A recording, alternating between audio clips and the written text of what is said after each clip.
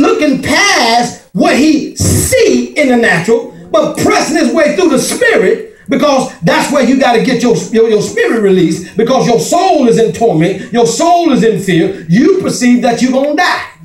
But now he says here, he says, if it be you, bid me to come. And then Jesus say, it is I. And then that famous word, come. And that's all he looked at and said, that's all he needed. And so when he got that word come, that word had to travel from Jesus to him to awaken his inner man, to give him the power that he needed. Not the natural, because on the natural you can't walk on water. But Peter said, if it be you, I want to do what you're doing. I want to be able to come to you as you coming to me. So he says, come. He steps out. I don't think he stepped out like this here. Come on. My God.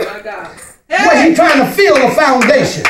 Because in his mind, I can't walk, on water. But if Jesus says come, and you connect the word of God that I can do all things through Christ who strengthens me. If I can do that, because he tells me to do it with no reserves.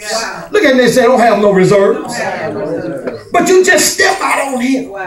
Step out on, and I don't mean step out on him to walk away from him. I mean step out on him and step into him. It's a difference when you step out on somebody and then step into him stepping out on somebody.